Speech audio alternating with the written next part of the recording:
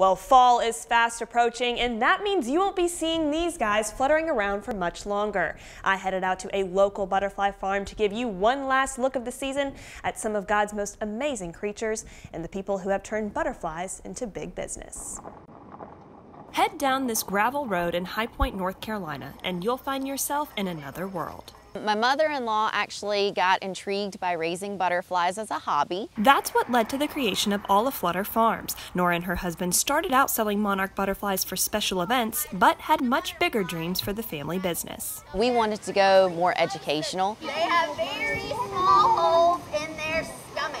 One thing visitors will learn, the monarch life cycle. We start with eggs. The egg stage is about 1 week. It hatches as a caterpillar. Caterpillar eats for 2 weeks. Then they form a chrysalis and hatch as a butterfly. So the entire egg to butterfly is a 30-day process for the monarch.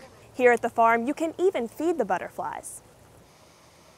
This stick is soaked in sugar and water.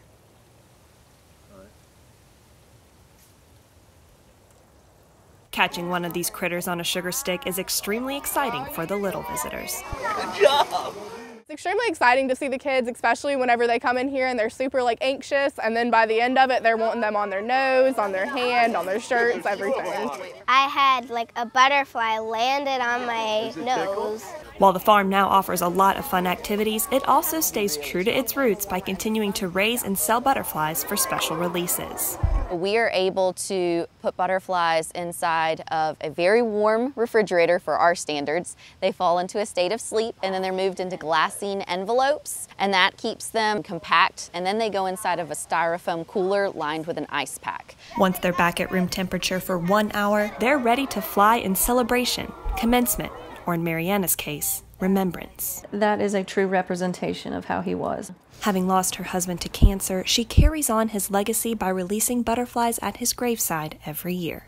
It just adds hope and faith when you're standing at the graveside of your loved ones. It's very, very hard and emotional, but the butterflies give us all that lift.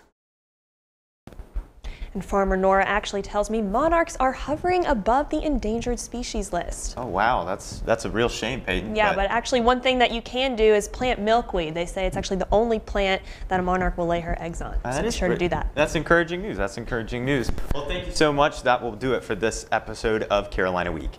Thanks so much for watching and have a great night.